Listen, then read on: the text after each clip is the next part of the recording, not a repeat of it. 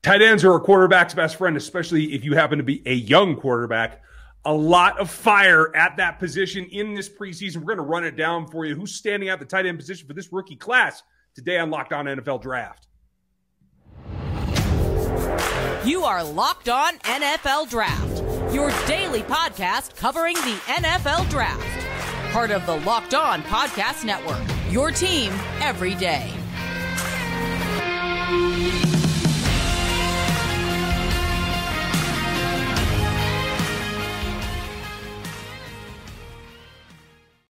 Welcome to another episode of the Locked On NFL Draft Show. I am your host, former NFL and AFL defensive back, Eric Crocker. And of course, as always, I'm joined by my co-host, Ryan Tracy from Rogue Analytics and Locked On Chiefs. I am at Eric_Crocker on Twitter. You can also find me on Locked On 49ers. And we got Ryan Tracy at Ryan Tracy NFL on Twitter as well. We want to thank you for making us your first listen of the day.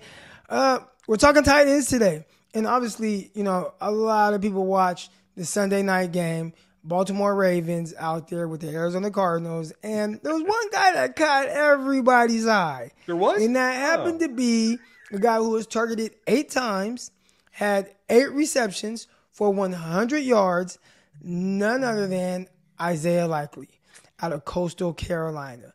We're going to talk about his performance and what it looked like and what some of the guys in the booth were raving about. But first, if you have your stuff pulled up, can you tell us why did he slide? All right, we'll bring up some of your rankings. We'll share the list right here. And you have Isaiah Likely there sitting at this 6th spot. And what was some of the things that kind of stood out to you? Because this is a guy who I think when you watch him play, he was very athletic. He looked like a big play guy, but then he went and tested and ran a 4.8. And we knew like that's going to drop a guy who's supposed to be a pass catching receiver. So what were some of the things that you saw? And then we'll tie that in with what some of the things we saw in his game against the Arizona Cardinals Sunday night. Yeah, I mean, he was a conundrum for us. Me and my staff over at Rogue APC, we put together this, and you said it exactly. Like on our notes, on what we saw on film, he looked athletic. He looked smooth. He had quick feet. Like all of our notes said, hey, he's a pass catcher that can get open in space. And then he came to the combine. You see here his athleticism rank here at 17 out of this class. That's just within the tight ends. That was like alarming because his production was there, number 3, and his film grade, we had him number 2. So there was a lot to it that just didn't match up. And I think now it is about creativity. It is about usage. It's about emphasizing what you get from the way that he moves, not necessarily how fast that he moves. And I still think even watching that ball game the other night, he's faster than he measured. I don't know about you. Yeah, no, but you know what? It's really cool when you kind of think of your athletic matrix and the formula that y'all use. And right there, having his film grade at number 2, right? Like, so that's someone who, hey, on film, he looks like a legit prospect. And I like how y'all do that where you break it down because you can like someone's film, but then if the relative athletic score or your athletic matrix score doesn't match up with what you saw on film, that kind of tells you a little bit more of traditionally how things translate to the NFL. Obviously, well, Isaiah Likely, it didn't matter. And I think a lot of it didn't matter because of how he was winning in the game, right? This is a guy who did an amazing job against the Arizona Cardinals of finding the open spots and understanding how to sit in zones. He did a terrific job of showing his numbers to the quarterback, being that safety blanket, catching the ball, and then what he was doing after the catch, which we saw those things at Coastal Carolina. But okay, how is it going to translate to the NFL? Now, context, he wasn't going against ones. So you have to take that into consideration. But even then, the biggest thing I'm watching for, especially for a lot of these rookies, is do they look like a starter amongst backups? And I think most people coming away from that game saw that. So much to the point where, you know, there were a lot of people on social media talking about it. And some of these teams that drafted tight ends, they're like, dude, why did we take the tight end we took over Isaiah Likely, who ended up being the 9th tight end taken? So kind of, I guess that's smashed right between some of the metrics that y'all use. Film grade, number 2, the athletic score, number 17. They put those together and was like, okay, he's kind of middle of the pack.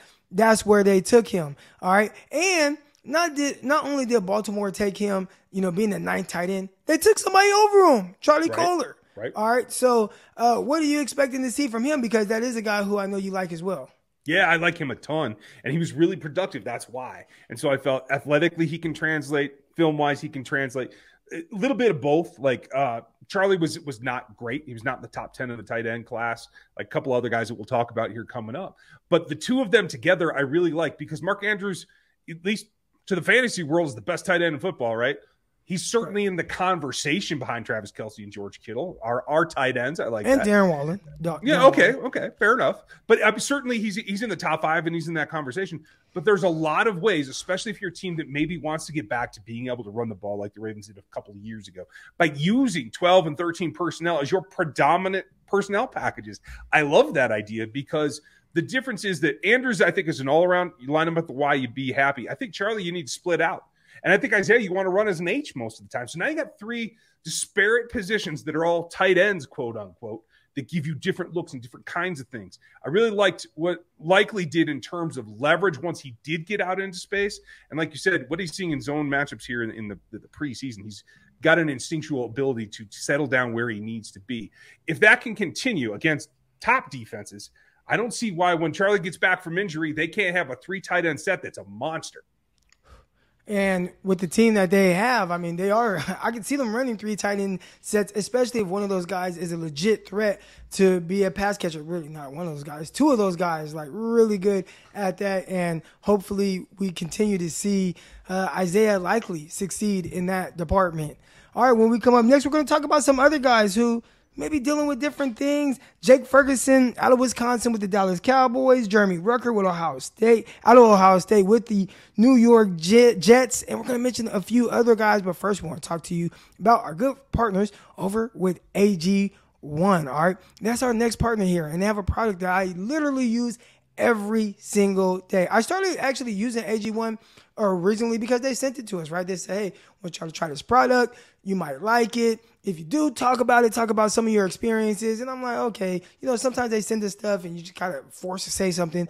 But this was one of those that was definitely a pick me up and gave me so much energy to where now my wife and I, we've ordered it 2 separate times outside of the package that they sent us. All right.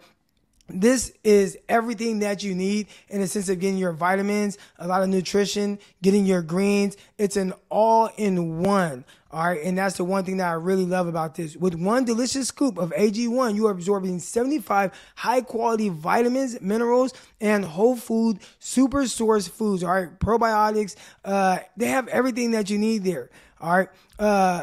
The price, not much, all right? It costs you less than $3 a day. You are investing into your health, and it's cheaper than your cold brew habit. It's cheaper than getting all the different supplements that a lot of people get, all right? And you are investing in an all-in-one nutritional insurance, all right? It's recommended by professional athletes. It's trusted by leading health experts such as Tim Ferriss, Michael Gervais, all right? This is something that you need to be taking every single day. It was created when the founder experienced a ton of gut health issues and ended up on a complicated supplemental routine to recover. It cost him over $100 per day. So he created Athletic Greens after experiencing how difficult it was to create an optimal nutritional routine on his own. All right, right now, it's time for you to reclaim your health and arm your immune system with the convenient daily nutrition. It's just 1 scoop in a cup of water every single day. That's it. Just 1 scoop. All right. No need for a million different pills, a million different supplements to look out for your health. And to make it easy, Athletic Greens is going to give you 1 free year supply of immune system supporting vitamin D and 5 free travel packs with your first purchase. All right. All you have to do is visit athleticgreens.com/NFL network. Again, that is athleticgreens.com/NFL network to take ownership over your health and pick up the ultimate daily nutritional insurance.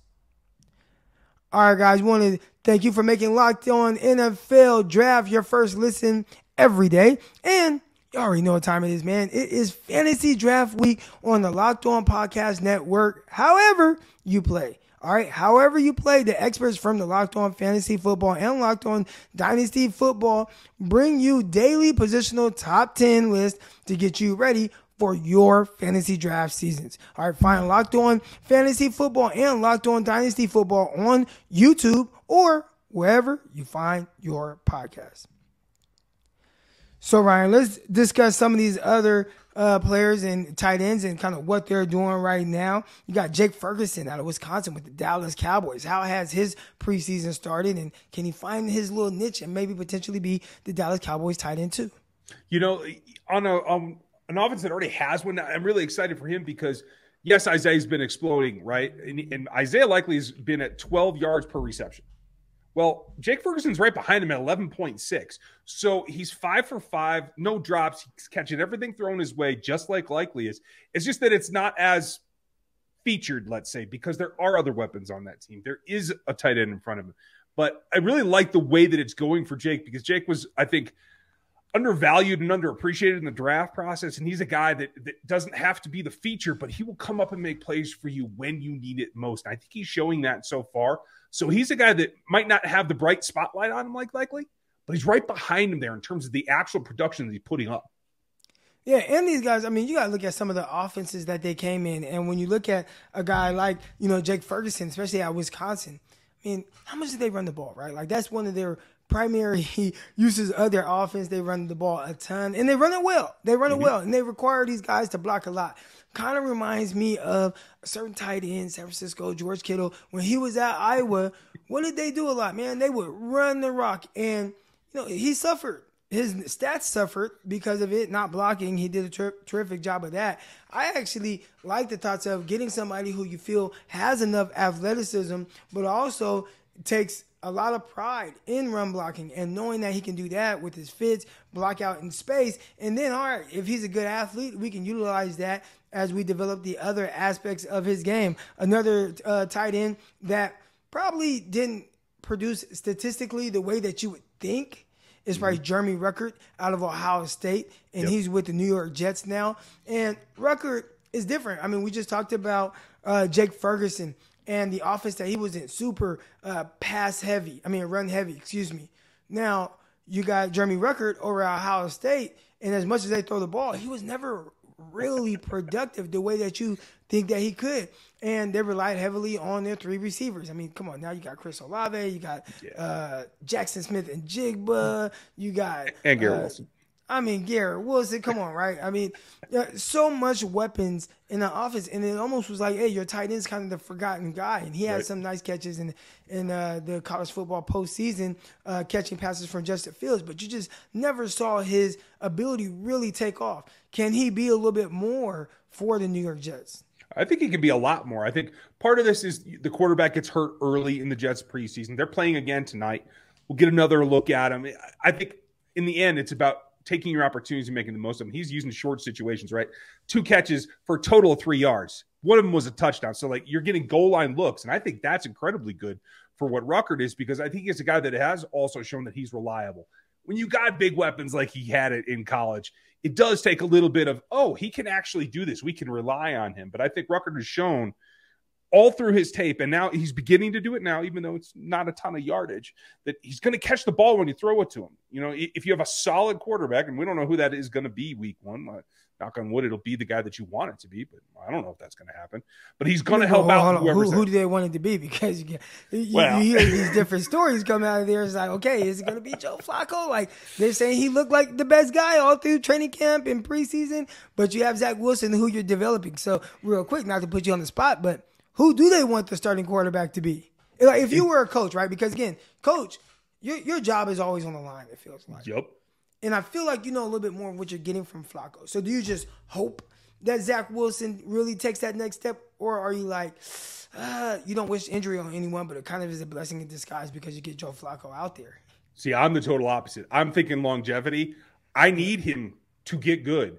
If Wilson doesn't get good, there's no hope. Winning a couple of ball games with Joe Flacco ain't saving my job because we have to develop that quarterback. So for me, I want him back in the saddle. I want him getting as many reps as he possibly can. I want him hitting the tight end that can help him get completions and first downs and maybe even put some points on the board. I'm pushing for Wilson to get back out there. Yeah, we'll see how soon he gets back out there. And Zach Wilson's not the only one dealing with some injuries. There's some other tight ends that we're going to touch on that are either dealing with injuries, coming back from injuries. Trey McBribe may or may not be one of those guys. All right, we're going to talk about all those guys next. But first, we want to talk to you about, as you gear up for the fall, You need the right people on your team. Help your small business fire on all cylinders. And that's where LinkedIn Jobs is here to make it easier for you to find the people that you want to talk to.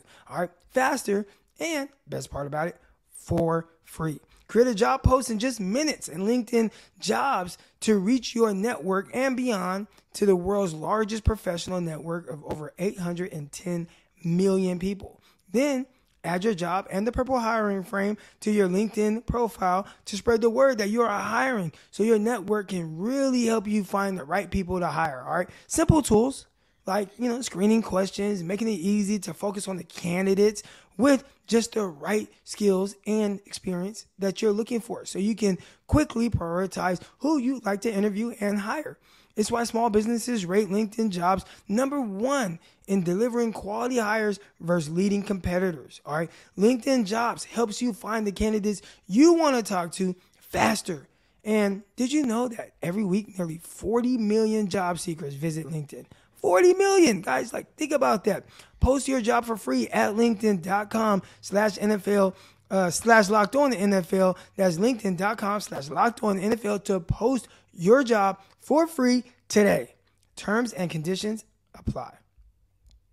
So let's talk about some of these guys that might have been a little banged up, and we got one guy coming back, right? Trey McBribe. And when you pull up your list, Trey McBribe, he's sitting there there at the top, number 7 on your athletic matrix score, number 1 film grade. That's the guy that just came back, and the targets aren't quite there. We'll see as he continues because they did talk about what they were seeing from him in practice. He's making big plays. I'm pretty sure the fans are like, okay, well, we want to see that carry over to the actual games. And he had some nice blocks a couple times where they were running right behind him. But what are your expectations for Trey McBribe in that offense as he continues to get healthier? I think in the end, with the departure of some of the wide receiver targets, obviously Hop's going to be center focus, right? But Kyler Murray needs somebody to get the ball to in situations that maybe aren't optimal. And I think much like we saw throughout his career at CSU, but also at the Senior Bowl, Trey McBride's going to make some of those plays that maybe you don't think he can make. Over-the-shoulder catches, things in tough situations where he's got to go up and get the ball. He doesn't look like a leaping monster, but he ends up getting the job done in a lot of situations that I think are going to help that offense. And I actually think once he gets rolling, it might be a quarter of the season, might be 6 games in. I think he's going to start to get to the point where he's somebody you could feed the ball with targets. Yeah, and this is a guy who is extremely well-rounded with his ability and possesses a lot of athletic ability as well.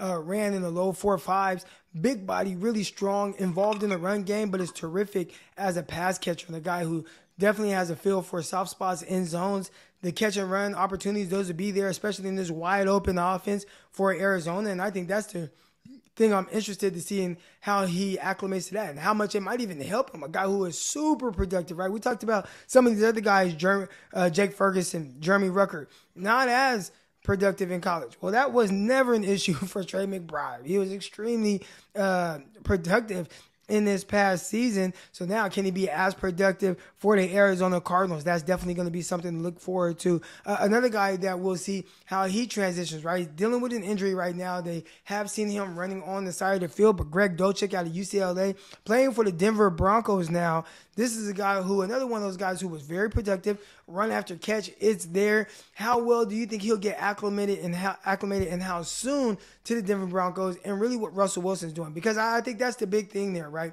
Russell Wilson, he wants to play with timing and stuff, and he'll do some off-script stuff, but I think it takes some time for guys to really kind of grasp exactly what he's doing. And Dolchik, being a rookie, is a guy that really needs to be out there so he can build that rapport with his quarterback.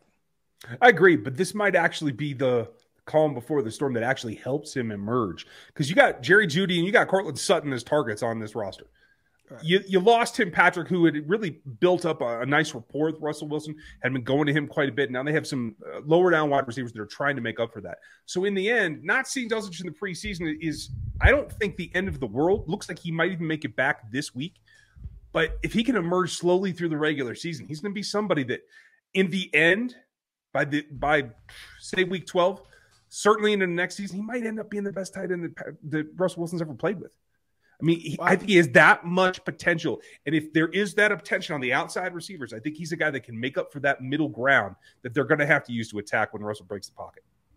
And the tight end, I mean, that can be huge for them. Albert O, is he going to be a guy who kind of takes that next step? But right now, you look at what they can do with Greg Dulcich and his athletic ability and really using him as a pass catcher with some of the guys that you just mentioned. I mean, that would be so huge for this team that's trying to stay high-powered and keep up with some of the guys in the AFC West, excuse me. You look at some of the teams, and right now, a team that people thought, would they take a step back offensively? They don't have Tyreek Hill anymore, but Kansas City Chiefs, I watched them, and I'm like, doesn't look like they're missing a step. The Las Vegas Raiders, that's another team. You see what they have offensively. You talked about the tight end that's over there with Darren Waller and some of the other weapons that they have with, especially Devontae Adams there and their nice slot receiver that they have. I mean, they're locked and loaded, and it's just a very loaded division for sure, especially, I mean, and I haven't even mentioned the Chargers yet. Right. So the AFC West, you're going to really need to be able to keep up. And I believe for the Denver Broncos, they're going to need a guy like Dulcich to be able to take maybe some of the pressure off of Jerry Jeudy and Courtland Sutton, two guys that you mentioned. Well, yeah, and the other thing is, like, it puts the nickel defenders in a lot of trouble because while Albert can line up in line and he can run good patterns, I wouldn't like to see him line up in the slot, but Dulcich gives you a big slot. And then if you don't want to go that, you can swap him in for KJ Hamler. So whoever's in the nickel position is going to have a tough road, whether it's speed one way or power the other and size. Dulcich, I think there's some matchups there to be had.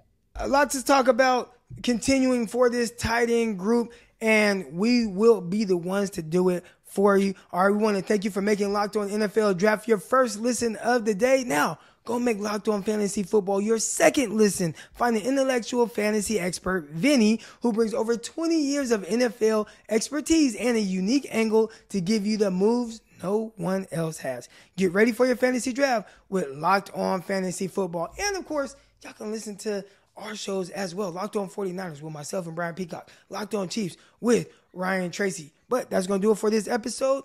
We'll see y'all tomorrow when we have John Harris join us. Peace.